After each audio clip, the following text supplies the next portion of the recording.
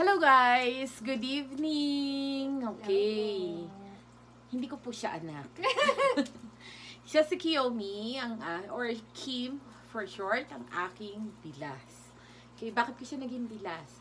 Dahil si Beast Brooke, yung kapatid ni Christian or Red, or ang aking mahal na asawa, yung bayaw ko, siya yung asawa.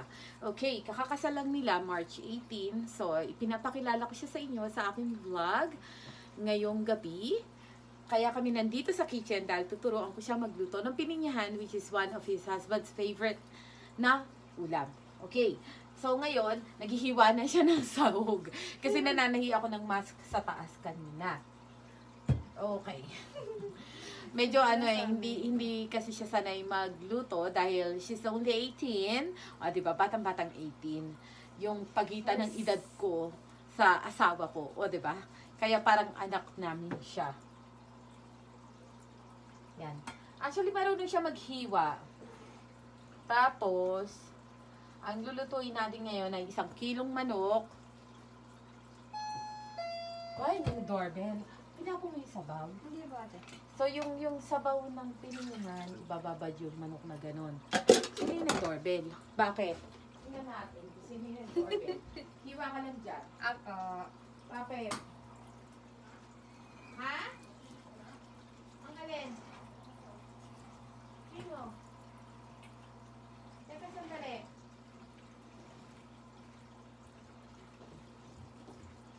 Bakit daw ba? Sandali guys, ha? At pinapasilip sa akin ng husband ko dahil nagsisemento sila dun sa garden. Stop ko muna to, pause ko to, and then I'll go back to you later habang nagluluto kami. Bye muna! Okay guys, tuloy na natin yung ating lesson 101 ng ating pininyahang manok. So, ang sahog natin ay 1 kilong manok na binabad sa sabaw ng pininyahan. Bawang. Alam nyo, ang ugali ko kasi sa bawang, bumibili kami ng 1 kilo ng balat na bawang dinudurog sa blender. Tapos, i-freezer. Para anytime na kailanganin, meron na po. Tapos, slice sibuyas. Yung pinya. Tapos, patis. Ang patis, na Lawrence patis. Naginto ang halaga dito sa Japan. Okay. So, simulan na natin painitin ang ating kawaway. Oo, mamaya. Ano-ano ba mga niluluto mo sa inyo dati? Mga ano po. Ginataang isda po, manok. Wow! Mas marunong siya magluto sa akin. Hindi. Okay. So, lagyan natin ng mantika. Slide. Ng mantika. Konti pa.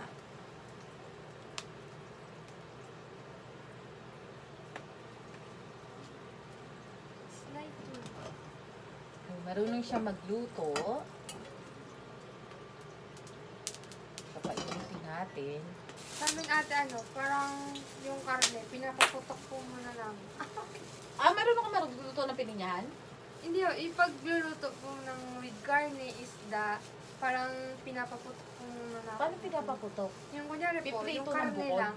Karne lang. Okay. Tapos doon na po mismo kunin yung mantika. Iba yun. Opo. Pag ibang luto. Pag ibang luto, oo. So, yan. Bawang. Pag ibang luto, ne? Opo. Pag pininyahan. First time ko po yung pinyate. Okay, very good.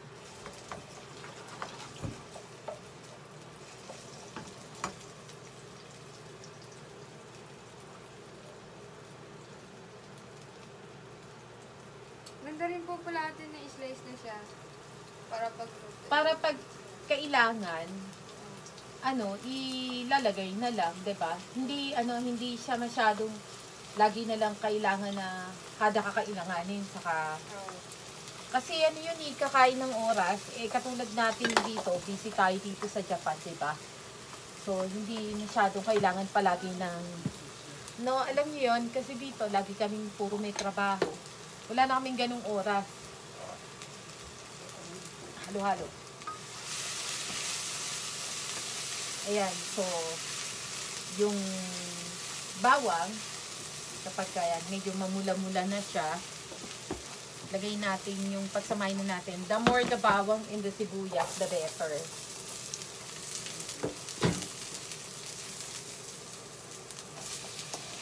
Juliet in one.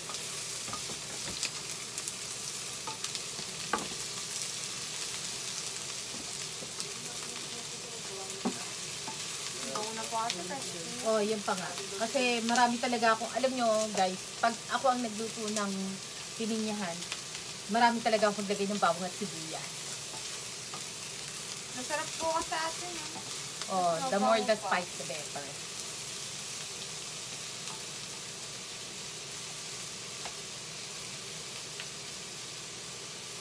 Diba feeling teacher naman ako?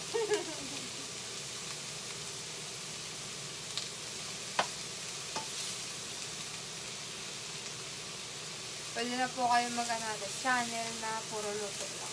Naku, Diyos ko Lord. Hindi nga ako marunong magluto talaga. Naka ba? Sobrang sarap niya po magluto. Hindi ah. Yan lang, ilan lang yan. Alam niyo, ang asawa ko, nanawa sa manok yan. Kaya nung malaman niyang pininyahan ng ulam ngayon, yun lang. Hindi, tinuturoan ko lang kasi si Kim kasi isa nga sa paborito ng asawa niyang ulam tong pininyahang manok. So, naisip ko, i-vlog din at the same time. Diba? Dahan-dahan baka mapasok ka ha. Sige lang, halo ka lang. Don't be shy. Kasi pag nasunog yan, epekto sa ating niluluto. Okay, so yung binabad na manok sa pineapple juice, sasama natin. Halo-halo.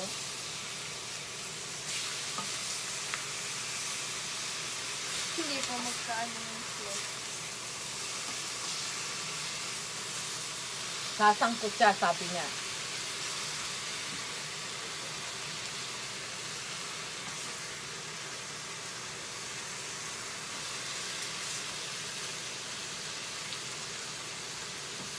Hindi natin tatapon yung pinagbabaran kasi dyan yan.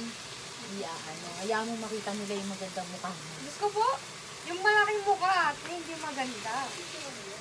Diliting yan, mamamayat. Naku ate, sa lagi yung lutong masarap, mamamayat pa kaya. Mamamayat ka yan.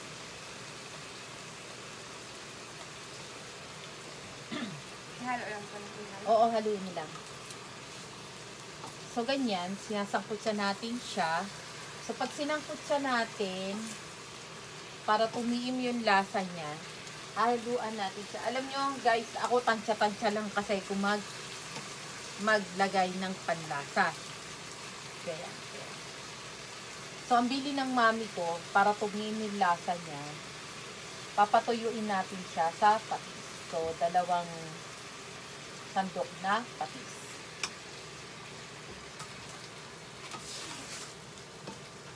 Ano yung ginagawa nila? Hindi ko po alam. So, ihalo na natin yung pinya para yung pinakaano ng pinya is tumiin. Ganyan ang magluto ng pininyahan. The sabor. Anong sabor?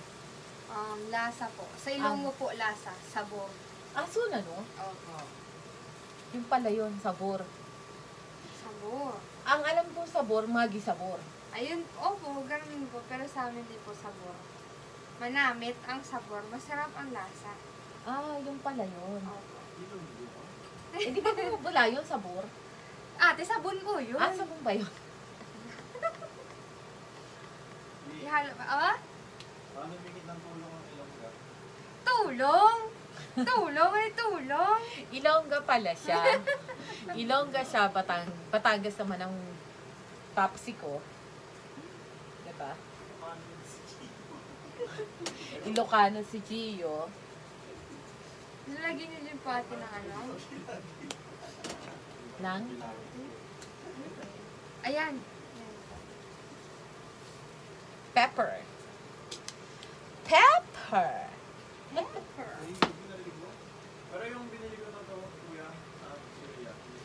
maghahalo ka ganito, ha?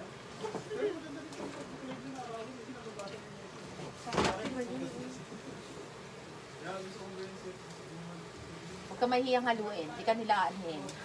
Opo, kagatin ako ate. Ang dami sila. Taks-taksan. Ang bigat niya. Opo, ang dami po. Isang kilo po ngayon, tsaka isang can ng pineapple. Kasi sasabaw at sasabaw siya. So, antayin natin siyang matuyuan. Tapos mamaya, lalagyan uli natin siya ng sabaw. Hantayin natin siya matuyuan, tapos lalagyan uli natin ng sabaw. Tapos gatas. Tapos papakaluan. Gatas po? Hindi. Yes, gatas. Secret ingredient. Hindi, yun talaga ang pininyahan. Ah, Lagi siyang may gatas. Gatas. test ka. Han, ano gagawin doon sa tahong? Ano daw po ate? Oyster. Ha? Oyster daw po. Oyster? Ano, toyster? Anong oyster? Ay, yung ano. Gas-gas siya. Ano yun? Mahal na mahal mo yung ano mo. Konting gas-gas na. Hakin lang kasi. Gagas-gasan ko yun ate. Okay lang naman yung ano yung Yun ang kagandahan kapag kamura yung kasi alam niyo yung cover ng mga cellphones namin, binibili lang namin sa 100 yen shop. So once na magasgas or mabasag, madaling palitan. Tsaka alam niyo kasi binili ko ng husband ko nung napakamahal na ng cover ng suyo sa ibabaw.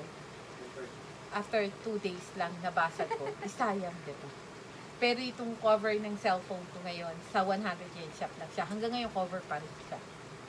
Matibay po ate. Yan. So, diba, kumakatas na siya. So, luto na yung manok. Nasangkot siya na siya. Tumiin na yung pinakapatis niya.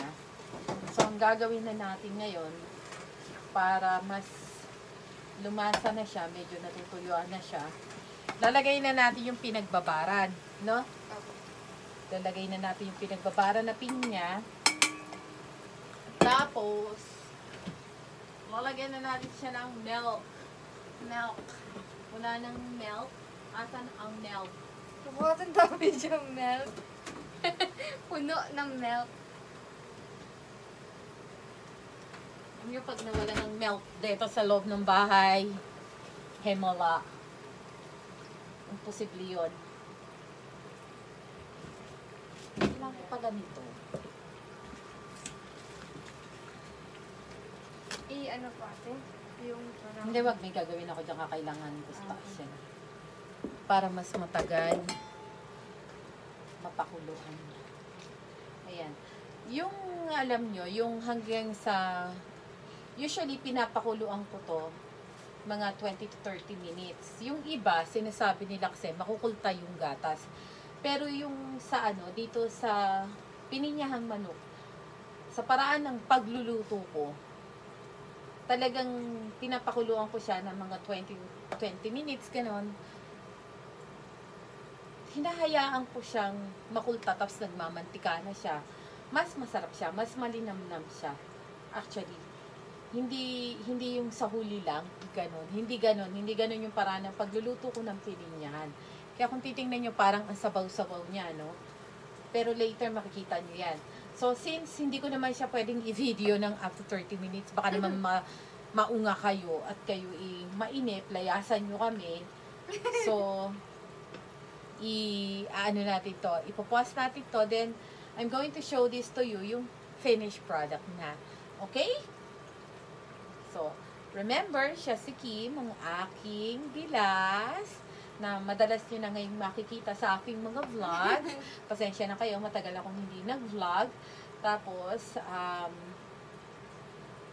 madadalas na uli ngayon. Kumusta na rin sa lahat. At ingat po kayo. Okay? See you later, guys, pag naluto na ang ating pininyahan. Bye!